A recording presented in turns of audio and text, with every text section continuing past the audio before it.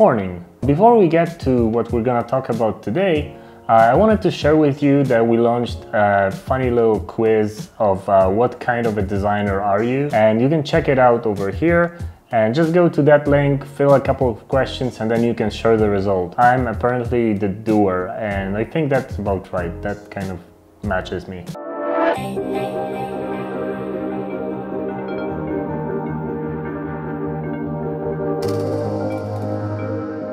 So we briefly went through the theory of being a designer or becoming a designer, and we covered all those things like the wireframes, the basics of research, the kinds of research, high fidelity wireframes, final designs, flow diagrams, and everything else.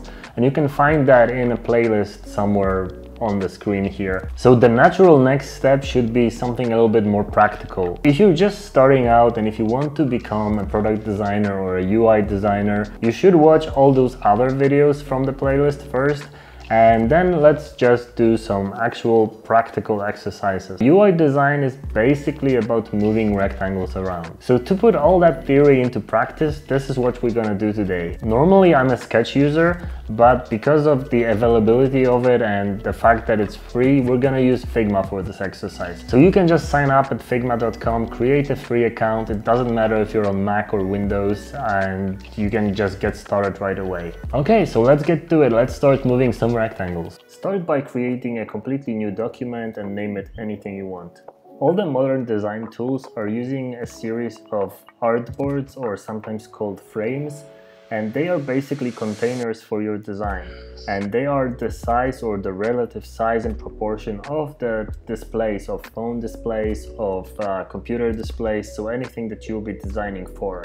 You can create one from scratch by pressing the A key on your keyboard and then just drawing, but you can also just press the A key and select one from the list on the right, and there is like a huge list of devices, so for most scenarios you'll be fine.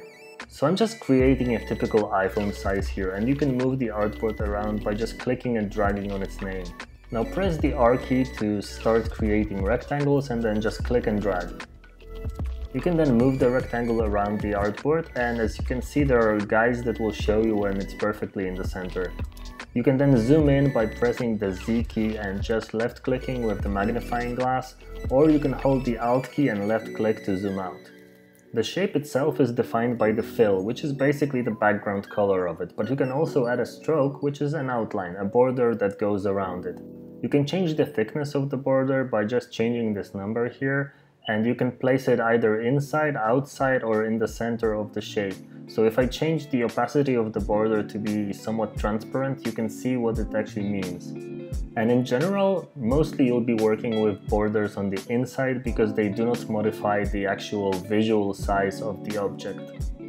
Let's remove the border for now and just focus on the fill. Obviously you can modify the color and you can also apply a gradient to it, but let's just focus on colors for this first exercise. I'm gonna change it to red, and it's not gonna be a very saturated red because very saturated colors can actually hurt your eyes when they're shown on a display, so it's best to avoid those super saturated ones. If we select our rectangle and hold the Alt key, you can see that we see the distance from the rectangle to the edges of the artboard. And with UI design, symmetry is actually a good choice, so it's best to have the same space on the left and the right side. So modify your rectangle until it has just enough space or enough margin on every side.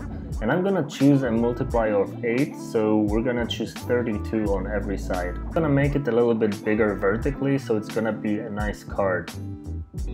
Okay, now it's time to make a second rectangle, but this time it has to be a little bit lighter, so first of all it's gonna be visible on the background of the first rectangle, and also in general all the objects that are higher in the hierarchy should be a little bit lighter, so it kind of shows that they're closer to you. And this new rectangle will be positioned 24 points from every side of the rectangle that contains it, and we're gonna leave a little bit of space at the bottom. Now create two smaller rectangles like buttons and place them 24 points from all of the other ones. So it needs to be 24 inside the main rectangle everywhere. Adjust everything so your grid is complete. Now create a small rectangle, maybe 24 by 24 points, and position it in the top right of one of the rectangles at about 16 points from every side. As you can see, all those distances are multiplies of 8, and that makes it a lot easier to create a soft grid. You can read more about it in the book. You can now drag and select all those layers and press Command G or Control G on Windows to create a group. Then you can just copy and paste the group to create a duplicate and create a little bit more of a structure for the screen. This exercise is about understanding the basics, because if you know the basics of alignment and proper spacing and actually being very precise in everything you do, and you can learn that by starting with block frames like that, you'll be able to create amazing designs later. So learning the structure on the colorful boxes is going to be very helpful when you try to go to the next level and create an actual design with text and images and graphs and charts and gradients. So one thing you could do is actually take a screenshot of a popular app and try to just recreate the boxes in it. Try to just find the right spacing, the right sizes of everything, and just recreate it as rectangles. Because before you get to the real design, you need to be super comfortable with the proper sizing, spacing, and alignment. So that's it for today. Thanks for watching. Don't forget to subscribe, click the like button, share the video, and see you next time. Cheers!